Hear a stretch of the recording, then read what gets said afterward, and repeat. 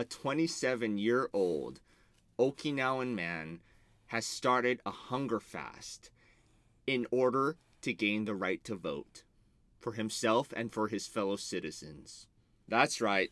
A young Okinawan man has started a hunger fast. He's currently in day 4 of the hunger fast, simply in order to get the right to vote for himself and his fellow citizens. A lot of people think Japan is a democratic country. Think again.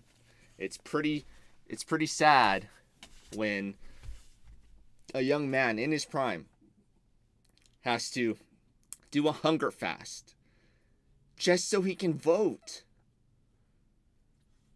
This is insane. Japan is not a democracy. It's just not a real democracy. No, it's not. It's really not. Okay, all of its citizens deserve the right to vote. And no one should have to do a hunger fast just to vote, okay? Like, this, I cannot explain to you just how ridiculous this is. Japan, under the leadership of Prime Minister Shinzo Abe, is really not a democracy. It's more like a fascist country, okay? I'm not the only one saying this, okay? There are a lot of people out there also saying this, both within Japan, in Okinawa, and outside. Me and my fellow Okinawans here in Hawaii, I mean, there are quite a few of us who believe that Japan is actually a fascist country and that Shinzo Abe is a dictator. He's not a democratic leader, and as long as he remains in power, Japan is not going to be a true democracy. Japan is it's like a fascist country, kind of like it was during World War II. Oh man. So there are quite a few people who are worried about. His name is Jinshiro Motoyama. Jinshiro Motoyama is his name. There are quite a few people, including myself, who are worried for his health.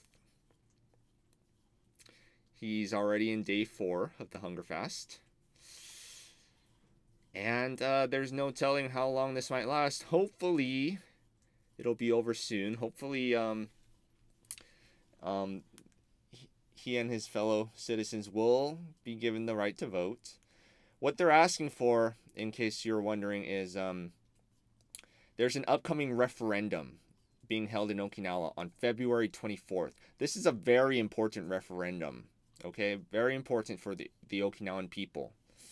It's a critical issue. It's going to have a huge impact on the future for all Okinawans worldwide. Not just those in Okinawa, but worldwide. Even the Okinawans living overseas like myself here in Hawaii. There are at least like 300,000 Okinawans living overseas. So, you know, quite a bit. This referendum is going to impact each and every one of us. Every single Uchinanchu or Okinawan person in the world. It's going to impact all of us.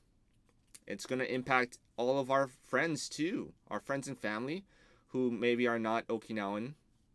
But you know, our supporters of the Okinawan people. Yeah, it's going to hurt them too. It's going to hurt everyone worldwide. If this is about the coral reef. It's about saving the coral reef at a place called Hinoko on Okinawa Island. It's a precious coral reef. It's a bay. It has hundreds of rare and endangered species, such as the Okinawan dugong.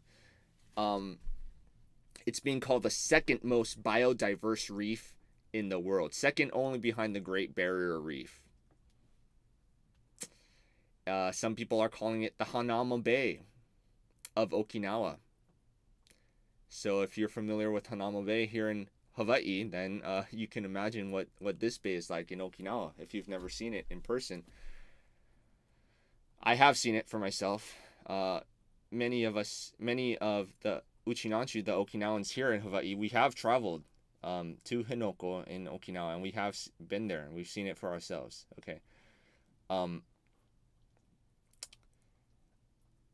just I cannot possibly explain how huge of an environmental disaster this is going to be. If this base, the Japan government is currently building a new U.S. military base over this reef. They're going to destroy the reef to build this base. This is going to be an environmental disaster. So if any of you out there care about the environment, please pay attention to this issue. We have a petition to try to save it. We already have over 200,000 signatures in spite of heavy censorship from Japan, from the government of Japan under Prime Minister Shinzo Abe. We've been heavily censored online and even in the print press. The mainstream media in Japan, they've also been censored a little bit. When they interview me, I've had members of the press say, "Wow, thank you so much for your interview. It's really great. It's really interesting, but unfortunately, we don't think that all of it is going to get past Japan's censorship." They've actually told me this. Okay, so whatever you're seeing in the press, if you've seen any press about me in either Okinawa or Japan, that's not like the full extent of what I'm saying. That's only part of what I'm saying, because the other part is being censored by the Japanese government. But, you know, right now as I'm making this video, I'm here in Hawaii, the Hawaiian Islands. So we have a little bit more democracy and freedom here than in Japan, than what's going on in Japan. Keep in mind, Japan's only been a democracy since after World War II.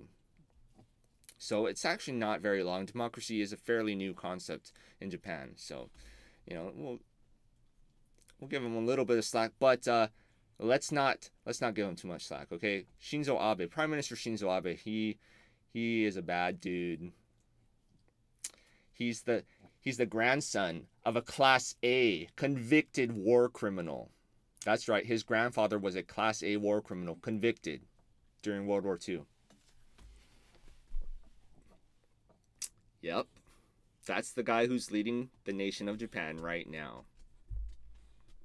He's trying to, well, he already abolished the tenure laws. What's it called? He already abolished the term limit laws for himself, so that technically he could stay in power for life if he wanted to.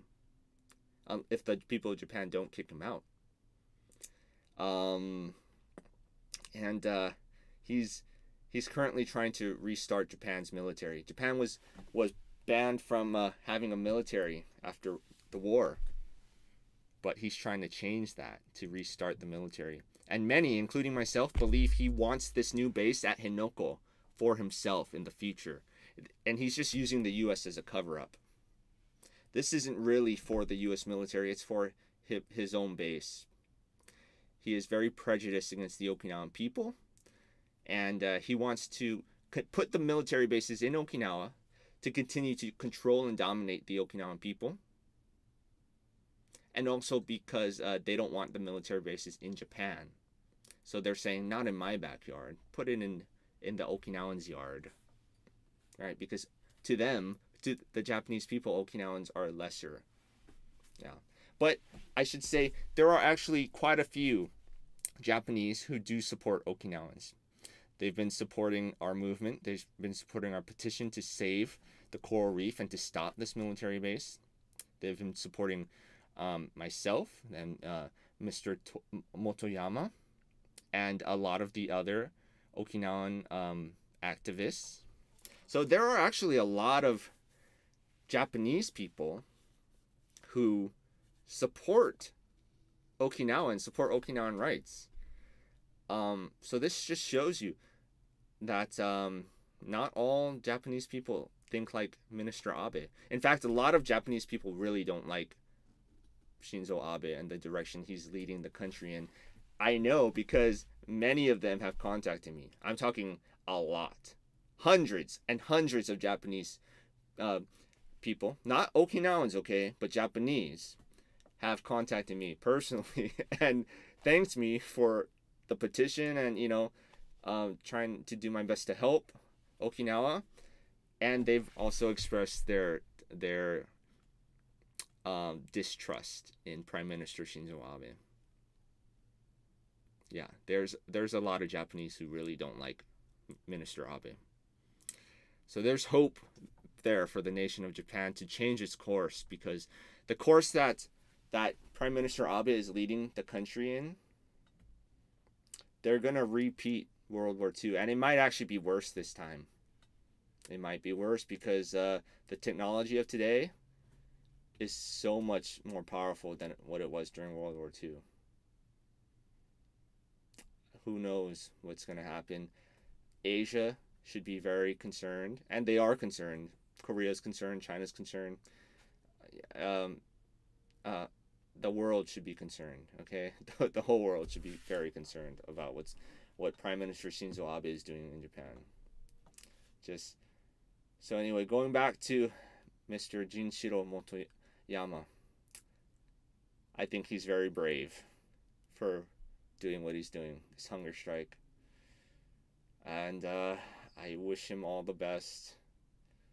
I just hope he stays safe. I really hope this hunger strike doesn't last too long, because it could be very dangerous for him. I'm not sure if anyone else has joined him in this hunger strike, but I know a lot of people are supporting him. Yeah, so he's not alone in that regard, but myself and many others are quite concerned about him, and we are following this situation very closely. So please, I'm asking the people of Japan to please tell your government to let the Okinawan people vote in this referendum. That's all he's asking for. That's all. Even with this petition, that's all we're asking for, is give the Okinawan people the chance to vote. Let the people decide, is what I was saying. If you look at what the petition actually says, that's basically what it's saying, is let the people decide. That's the democratic way, isn't it? Isn't that what democracy is about? Rule by the people, for the people. It shouldn't be Japan making decisions for the Okinawan people, because we know Japan is very prejudiced against Okinawans, and they always have been for a long, long time. And it should not be the U.S. making decisions for the Okinawan people. Okay, it should be the Okinawan people making decisions for Okinawa, and that's it.